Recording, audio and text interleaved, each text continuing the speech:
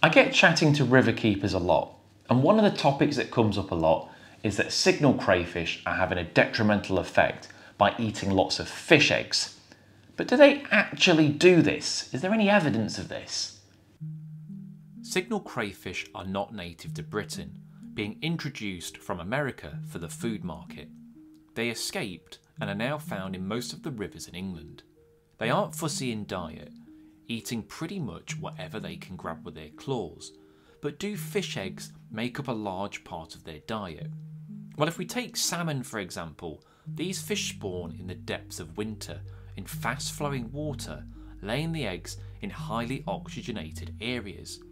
Crayfish slow down massively in the winter, not moving as much, and even at the best of times don't like tackling fast flows, so the likelihood of signal crayfish pushing against fast, cold water is low.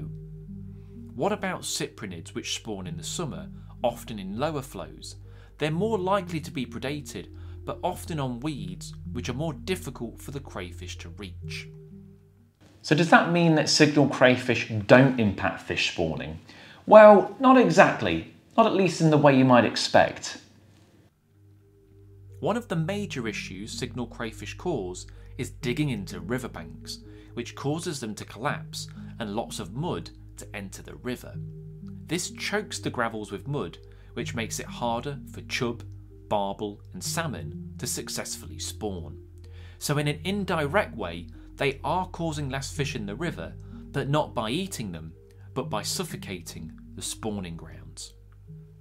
So in short, signal crayfish are detrimental to fish stocks, and rather depressingly, there's not a great deal you can do to get rid of signal crayfish once they get into a new water body, so it's incredibly important not to spread them around and to check our gear before we go to new waterways.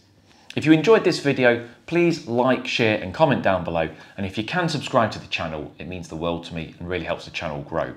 I'll see you in the next vid. Cheers. Hey Laura, Yes, Ellie? do you ever wish we knew more about the lives of British fish? Every single day. Wait, what's that over there? It's Jack Perks promoting his latest book, The Field Guide to British Fish. My God, you're right!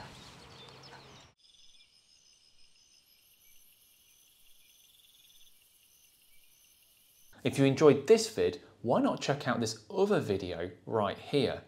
If you can, please subscribe to the channel. It only takes a couple of seconds and it really helps me out. I'll catch you in the next one. Cheers.